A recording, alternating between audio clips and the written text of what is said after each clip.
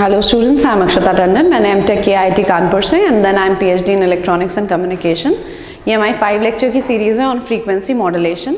Gate के respect में जितना भी इंपॉर्टेंट कॉन्सेप्ट्स एंड टॉपिक्स हैं वो सब हमने इसमें कवर किया है जहाँ तक फ्रीक्वेंसी मॉड्यूलेशन कंसर्न्ड है. This is our lecture 2 of the 5 lectures. First lecture में we had started with angle modulation, जिसमें हमने देखा था कि angle modulation comprises of frequency modulation and phase modulation. जब हम फ्रीक्वेंसी चेंज करेंगे कैरियर सिग्नल की with respect to the modulating signal, तब हम उसे फ्रीक्वेंसी मॉड्यूलेशन कहेंगे. जब हम फेज चेंज करेंगे अपने कैरियर सिग्नल का in linear proportion with the instantaneous value of the message signal, तब हम उसको फेज मॉड्यूलेशन कहेंगे.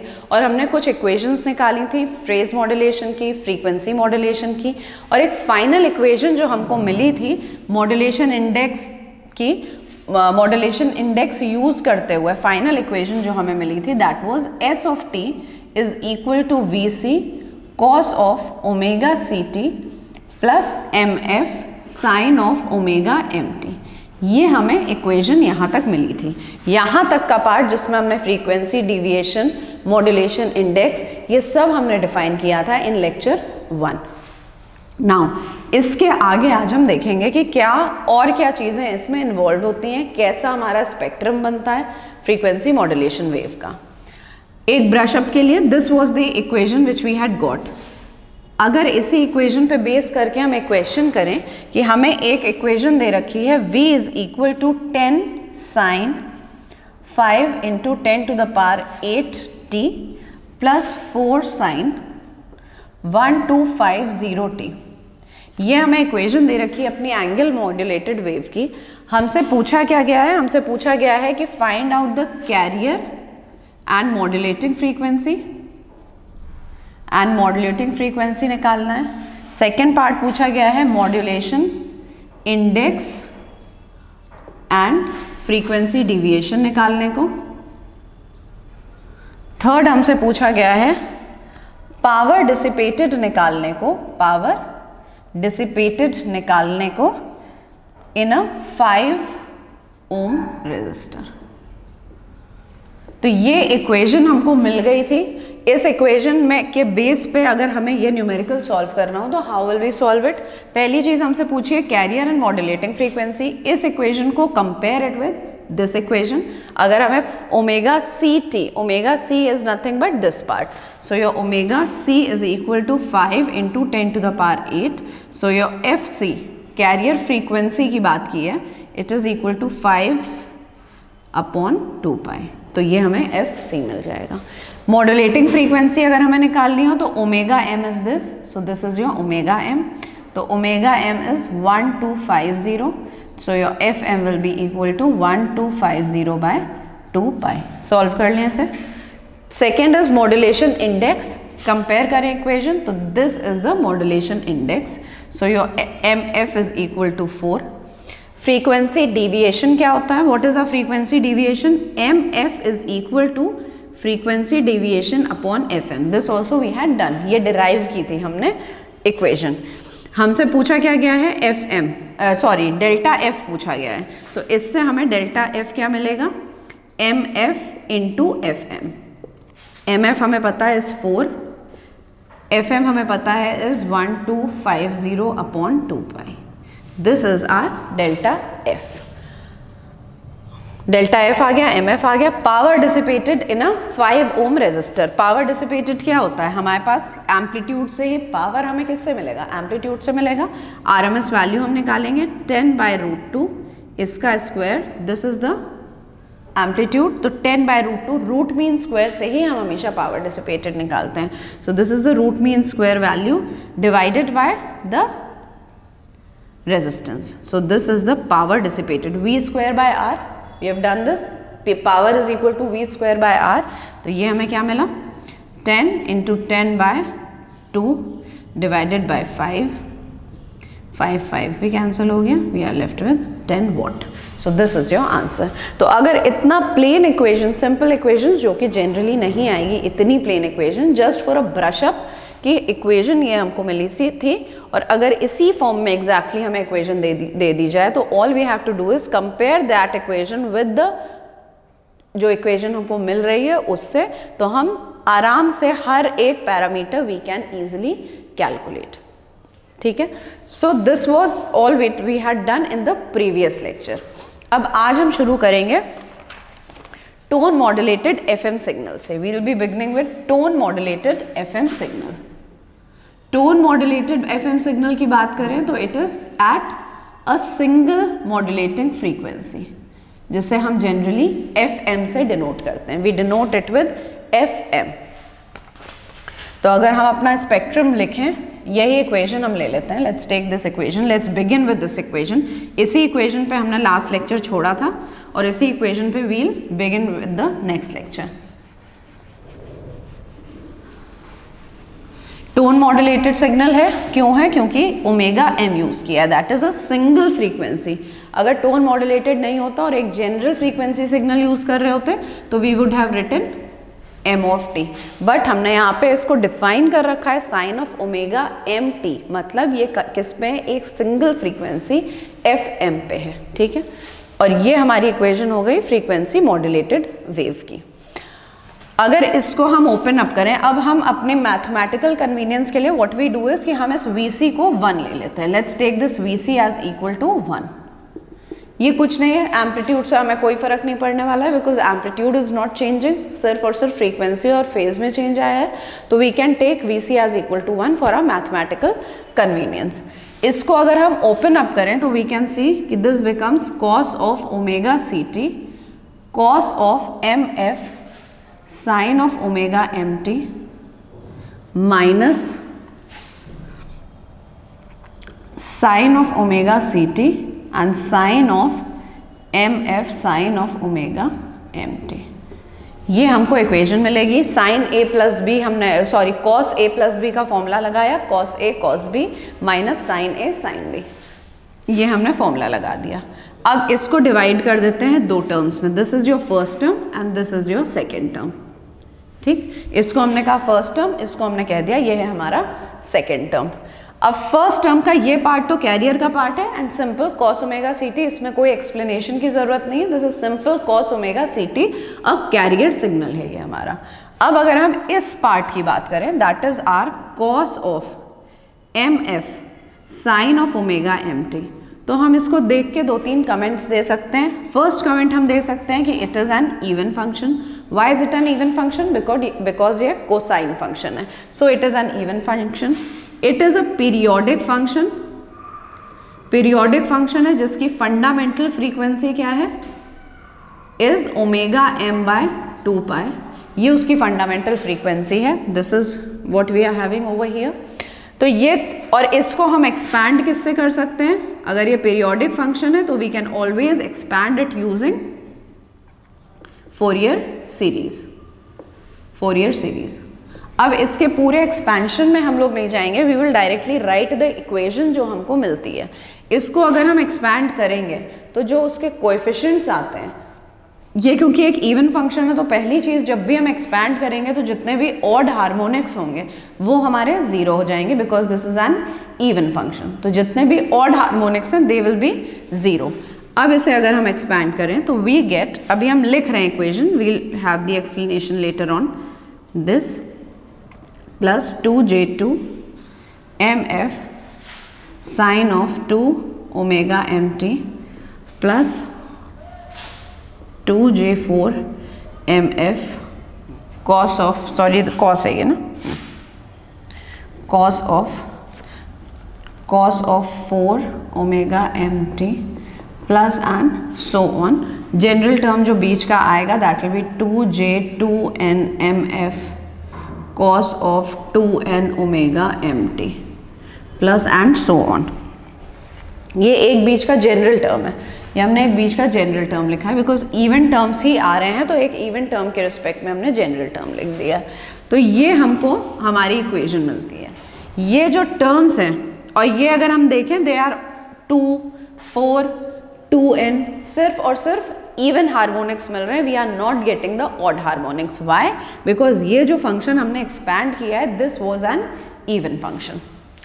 इनको हम कहते हैं ये JNMF, ये जो है हमारे, these are known as the Bessel function coefficients.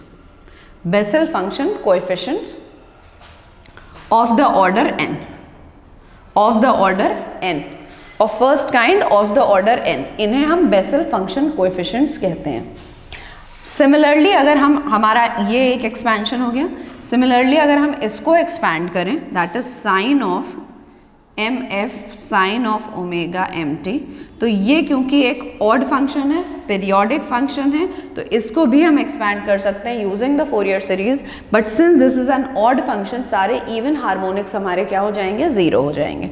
तो let's expand this also. This is 2 of j1 is equal to twice of j1 mf sin of omega mt plus twice of j3 mf sin of thrice of omega mt plus twice of j5 mf sin of 5 omega mt plus and so on. एक general term अगर हम लिखें तो 2n-1 mf sin of 2n-1 omega mt plus and so on. ये infinite terms यहाँ पे आएंगे, इसमें कोई स्टॉप नहीं लगेगा.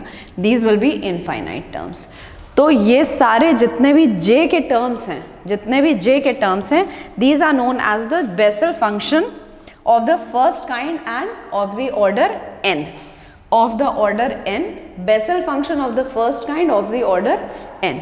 इनको हम ये कहते हैं. अब अगर हम इसका यूज करें, let's mark this 1, let's mark this 2, this equation as 2, ये equation, and let's mark this equation as 3.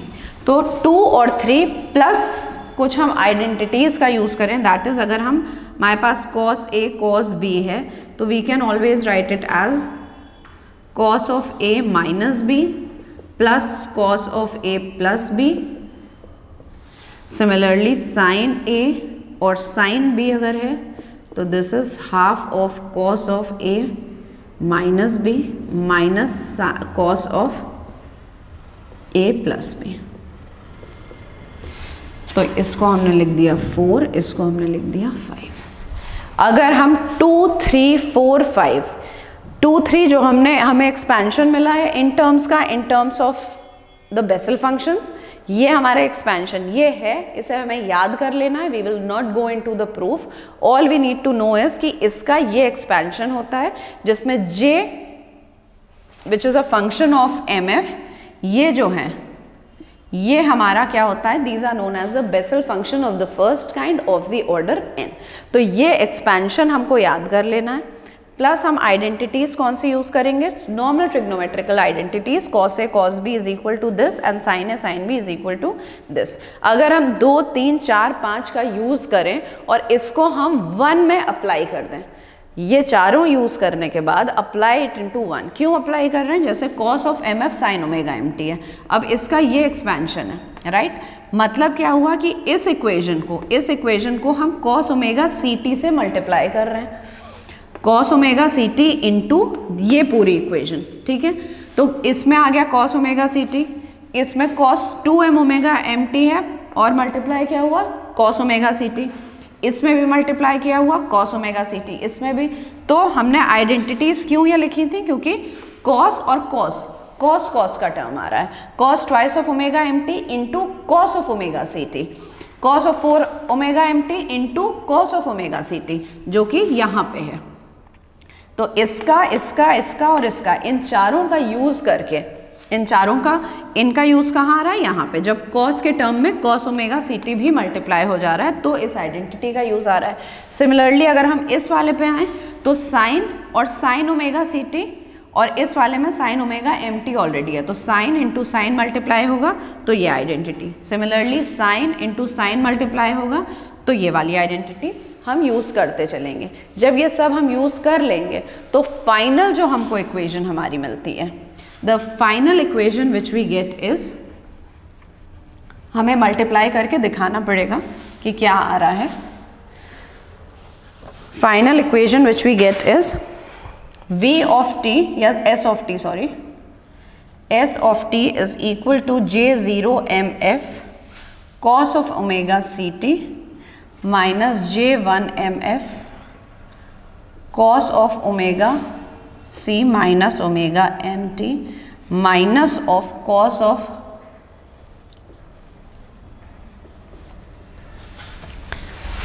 plus J2 mf cos of omega c minus twice of omega mt plus cos of omega c plus twice of omega mt minus of J3 mf cos of omega c minus thrice of omega mt minus cos of omega c plus thrice of omega mt and plus and so on. जितने भी हमारे odd वाले numbers हैं उस पे हमारा minus sign लग रहा है और जितने भी हमारे प्लस वाले हैं इवन वाले हैं उनमें हमारा प्लस साइन लगेगा। तो जब हम चारों आइडेंटिटीज यूज करके इक्वेशन लिखेंगे, so this is the equation which we are getting. ये इक्वेशन हमको फाइनली मिलती है एंड यू विल सी कि अगर एक्चुअली सिर्फ रिप्लेस कर देंगे हम इनको जो हमने इक्वेशंस लिखी थी उससे, so this is what you are getting. इसको अगर हम ध्यान से देखें तो we are getting one carrier signal मिल रहा है minus of J1F omega C minus of, तो जो हमारा लोअर साइड बैंड है दैट इज साइन रिवर्स्ड। ये हमारा लोअर साइड बैंड है omega C minus omega M, ये क्या है, इसका साइन रिवर्स्ड है, मतलब ये नेगेटिव साइड होगा। इसका जो एम्पलीट्यूड है दैट इज नेगेटिव। तो लोअर साइड बैंड और एक अपर साइड बैंड, इस केस में भी lower side band upper side band मिल रहा है, बट यहाँ कैरियर है पहला एक lower side band upper side band omega C पे जो सेंटर्ड है, ये ओमेगा C है सपोज, तो omega M omega C plus omega M omega C minus omega M, ये पहला हमें टर्म मिल गया। ठीक है, सिर्फ हम एम्पलीट्यूड की बात करें, we are only talking about the absolute value. दूसरा की बात हम करें तो twice of omega M omega C पे ही सेंटर्ड है, बट अब ये क्या है गया, ओमेगा C पे ही सेंटर्ड है, बट ये क्या हो गया omega C plus twice of omega M omega C minus twice of omega M। Similarly ये आगे बढ़ते जाएंगे, ये हमारा आगे बढ़ता जाएगा, ओमेगा C पे ही सेंटर्ड रहेगा, बट जो साइड बैंड्स हैं वो हमारे एक्सटेंड होते रहेंगे। तो वी कैन सी कि नंबर ऑफ साइड बैंड्स, जो हमारा फाइनल फ्रीक्वेंसी मॉड्यूलेटेड वेव आती है, it has one career but it has infinite number of side bands. जो हमारे साइड बैंड्स हैं वो इनफाइनाइट नंबर है, इनका कहीं स्टॉप नहीं होते, वो कंटिन्यूसली बढ़ते चले जाते हैं। तो are frequency modulated wave is actually consisting of one career and infinite number of side bands. अगर हम AM को याद करें तो AM had only a career and one pair of side band, but FM की अगर हम बात करें तो it has one carrier plus infinite number of side bands। ठीक है, infinite number of side bands होते हैं इसमें। अब कुछ फीचर्स अगर हम बेसल कोएफिशिएंट के देखें, if we talk about the basal coefficient, इसके हम फीचर्स देखें तो हम ये कह सकते हैं कि अगर MF हमारा 0 है, if MF is 0, if we talk about the Bessel coefficients, Bessel coefficient की हम बात करें तो MF अगर हमारा 0 है, so your JN 0 is equal to 1, rest of the Bessel coefficients they are equal to 0। MF अगर 0 है तो सिर्फ और सिर्फ जो हमारा J0 वाला टर्म होगा वही हमारा 1 होगा, rest all will be equal to 0। मतलब क्या हुआ, J0 वाला टर्म कौन सा है, ये है, दिस इज द J0 वाला टर्म। तो J0 MF 0 हमने रख दिया तो हमें सिर्फ और सिर्फ क्या मिलेगा, cos ऑफ ओमेगा CT मिलेगा, that is only unmodulated career, which is very natural कि अगर मॉड्यूलेशन इंडेक्स 0 है मतलब कोई मॉड्यूलेशन हो ही नहीं रहा है, तो मतलब बचा क्या, सिर्फ और सिर्फ अनमॉड्यूलेटेड कैरियर ही बच रहा है, which is nothing but this, rest all terms will be equal to 0। फिर अगर हमने MF की वैल्यू थोड़ी बढ़ा दी, 0 से स्लाइटली ग्रेटर कर दी, तो क्या होता है, J1 MF जो है, J1 MF जो है वो एक सिग्निफिकेंट वैल्यू, J0 की तो होती ही है वैल्यू, J1 MF भी एक सिग्निफिकेंट वैल्यू अटेन कर लेता है। तो अभी J0 और J1 के पास वैल्यूज होती हैं, रेस्ट ऑल आर जीरो। जैसे ही MF की वैल्यू थोड़ी सी जीरो से ज़्यादा हुई, जीरो पे क्या हुआ, जीरो पे basal coefficient is equal to 1, zero वाला, तो only we have the career which is natural because this is unmodulated career.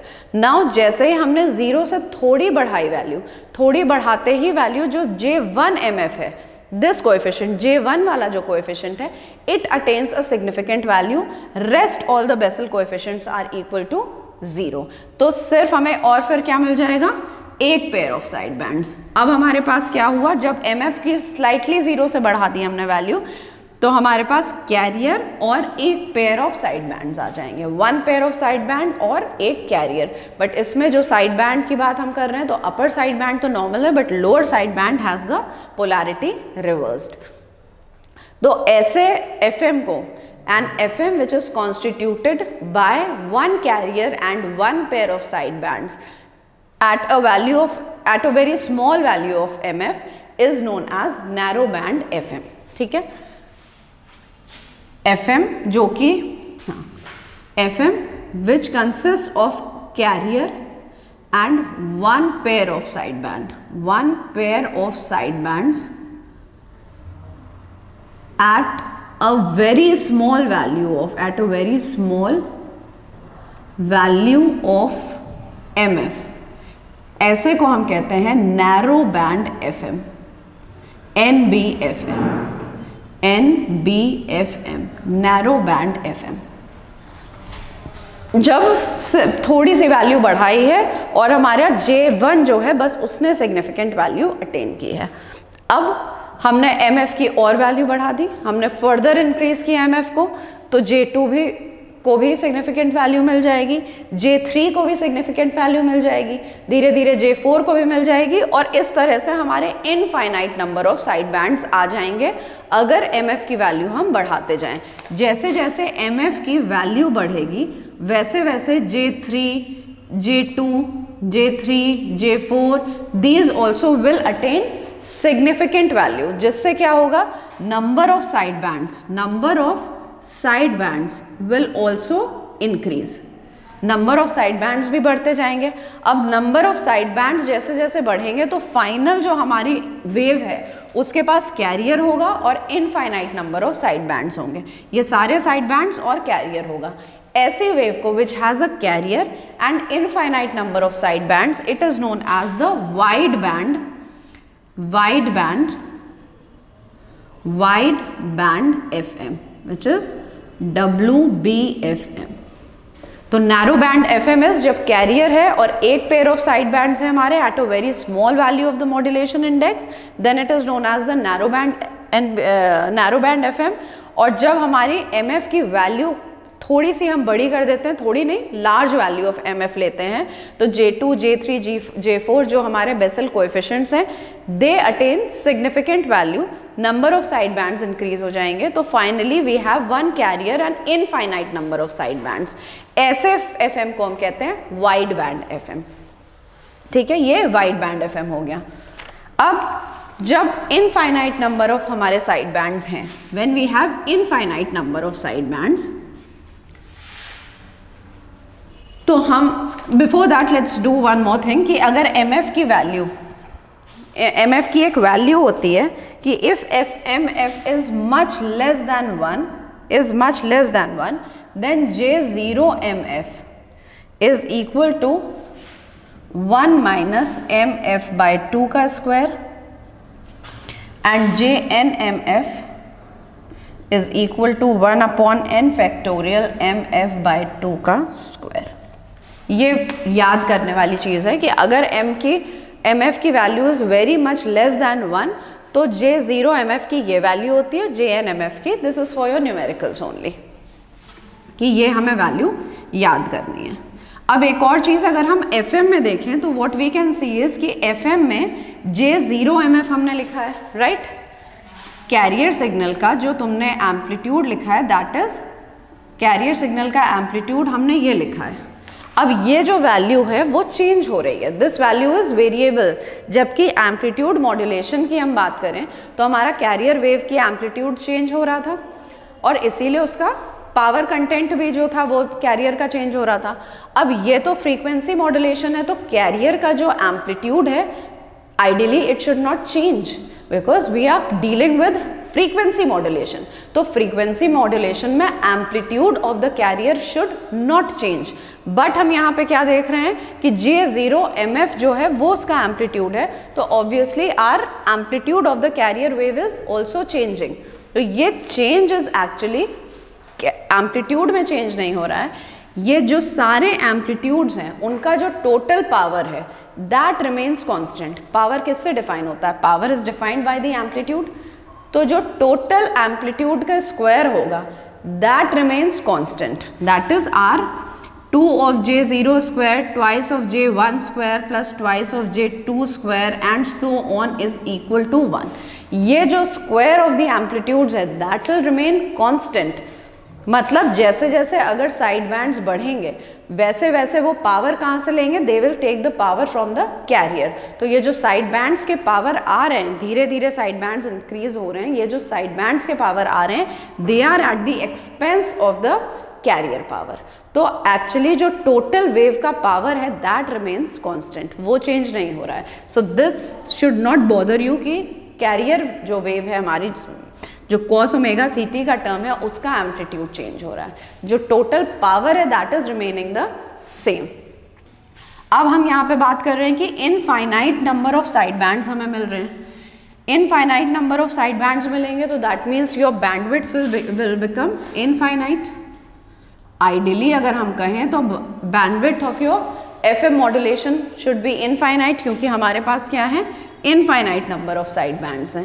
But practical कोई सिचुएशन अगर हम लें, अपना कोई एपरेटस लें, तो we can not do this. हम नहीं कर सकते कि उसका इनफाइनाइट साइड बैंड हो, इनफाइनाइट बैंडविड्थ हो, तो हमें उसके लिए कोई ना कोई तरीका अपनाना पड़ेगा।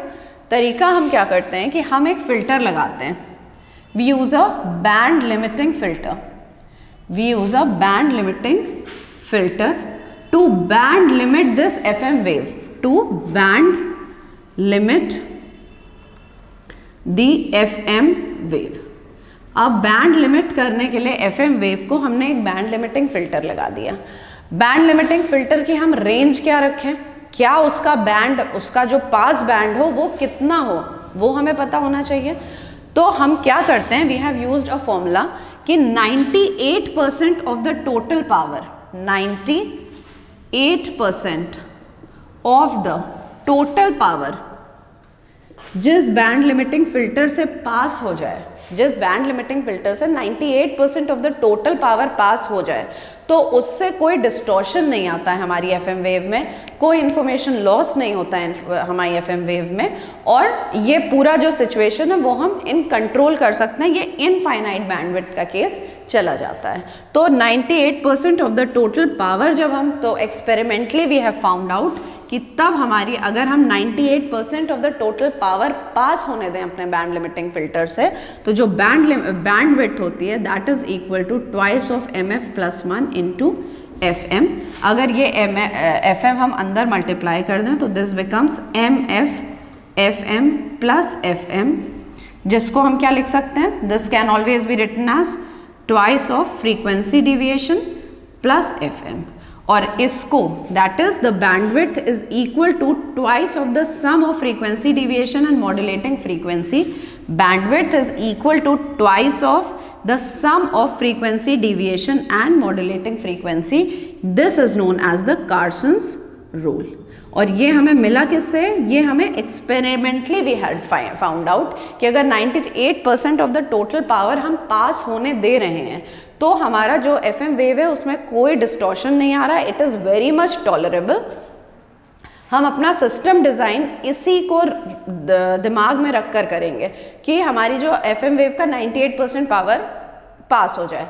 हम एक बार सिस्टम डिज़ाइन कर लेंगे, उसके बाद अगर हमें थोड़ा बहुत जो भी डिस्टॉर्शन आ रहा होगा it can always be adjusted, तो हम उसे रीएडजस्ट करेंगे। बट जो इनिशियल हमारी जो सेटिंग होगी, जो टेंटेटिव डिज़ाइन होगा, that will be based on this concept कि 98% ऑफ द टोटल पावर हमारा पास हो जाए, बिकॉज इनफाइनाइट बैंडविड्थ हम नहीं ले सकते हैं। तो bandwidth experimentally we found out कि अगर हम ये कॉन्सेप्ट यूज़ कर रहे हैं तो it is equal to twice of mf + 1 fm, और fm अंदर हमने ले लिया तो we are getting this is known as the कार्सन्स rule, और यही बैंडविड्थ हमारी डिफाइन करती है। So this was about the basal coefficients. इस लेक्चर में हमने देखा बेसल कोएफिशिएंट्स क्या होते हैं एंड कार्सन रूल क्या होता है। In the next lecture further हम बैंडविड्थ की बात करेंगे and we'll go through some of the numericals also. Thank you.